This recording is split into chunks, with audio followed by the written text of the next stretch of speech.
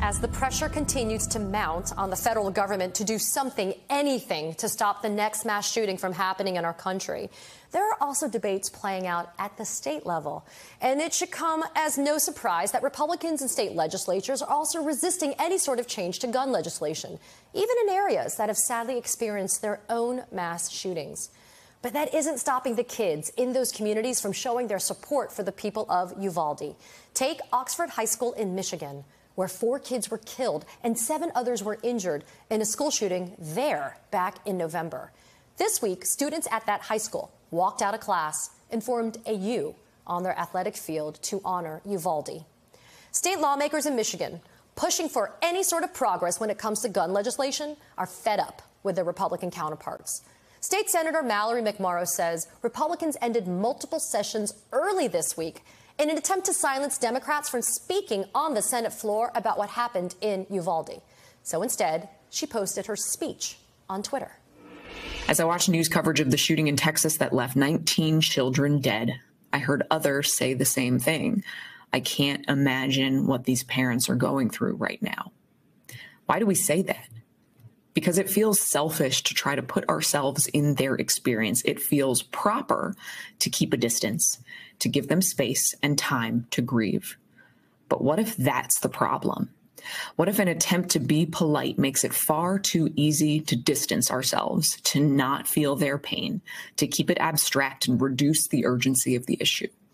What if that space makes it easier to avoid taking action, makes it feel out of our control, like we can't? What if instead of saying, I can't imagine how they must feel, we did the opposite? We actively tried to imagine it, to feel what they feel. Joining me now is Michigan State Senator Mallory McMorrow. Senator, I watched that speech yesterday. I want everybody to go and watch your speech. And I said to myself, we have to have you on the show to talk about it. As of right now, your speech has been viewed more than 1 million times on Twitter. I want you to explain why you decided to use that platform to be able to share your vision and your concepts and your position on what's going on across the United States, and specifically what happened in Uvalde. So I've been in this job now for 4 years. I've introduced 40 pieces of legislation, and not a single one has been given a hearing by my Republican colleagues. So when I watched what was playing out in Uvalde, I realized that the only power I have is speaking. And I said how powerless that felt, because I wish I could do anything more tangible than that. And then to have our Republican colleagues even take that away from us was just a bridge too far, because I represent 280,000 people. And every time they silence me or my Democratic colleagues, particularly women of color who were trying to speak about what happened in Buffalo or the murder of George Floyd 2 years ago, and they got silenced, it's silencing everybody we represent, and it's unacceptable. And they can't do it. We have a right to speak for everybody.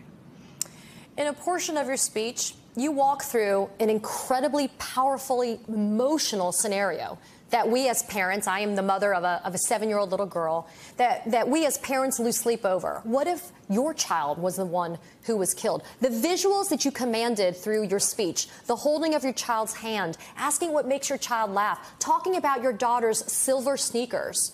Why do you think that that has resonated with so many of us versus perhaps the standard language of we must do something different? Because it makes it personal. You know, this can happen to anybody. I ran for office for the first time, and kids reached out to me, and kids who were born after Columbine have never lived in a reality that they could go to school one day and not come home. That's the reality that they live in. So we've got to get out of this place where it's somebody else's problem. It happened to somebody else. I thought that the shooting in Oxford might do that because it's so close to home, but it didn't. So we needed to make it even more personal than that. And we all, especially those of us who are legislators who can do something, have to imagine what that feels, because parents and kids are demanding that of us. Your speech ends with you talking about how we are not actually powerless in these situations, despite feeling that way, despite feeling helpless over and over again. Can you talk me through what you want people to take away from that message that you delivered in Twitter?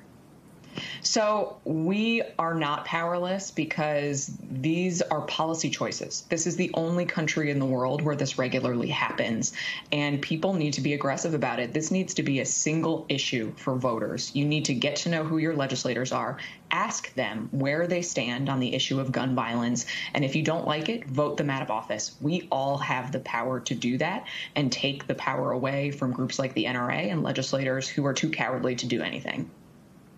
You also tweeted out your support of the New York Yankees in their efforts to highlight gun control awareness.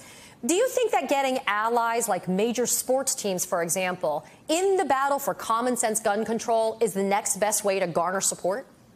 Absolutely. Sports have always been a platform for political protest, for taking a stand. And it's something that we all connect with. And that's a way we can break this out of a political issue and make it a cultural issue, make it a personal issue, make it the issue that it is, which is a human issue that impacts all of us. So we need companies, brands, sports teams, celebrities. If you care about this, even if it doesn't impact you directly, use your voice so that it is part of the cultural conversation and we can stop this fear mongering that has left so many of us feeling powerless. I mentioned at the beginning of this segment that you unfortunately know firsthand how a community can be affected by a mass shooting.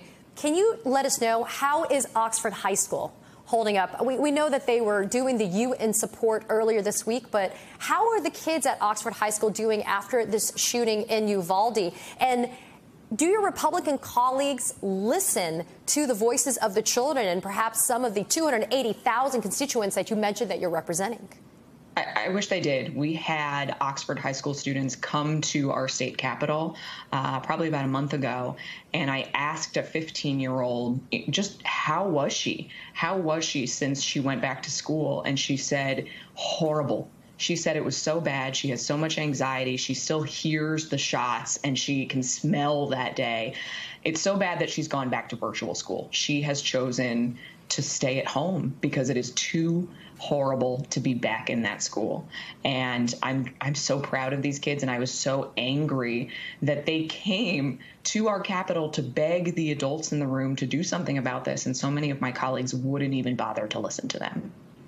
Senator, you're in a position of power to effect change. Do you feel sometimes that you're just screaming into the void because you don't get your fellow Republican lawmakers to give you the time on the floor to be able to deliver a speech, not even to actually pass a bill, but to deliver a speech? You have to go to a platform like Twitter, which frankly I think is effective because you reach so many more people.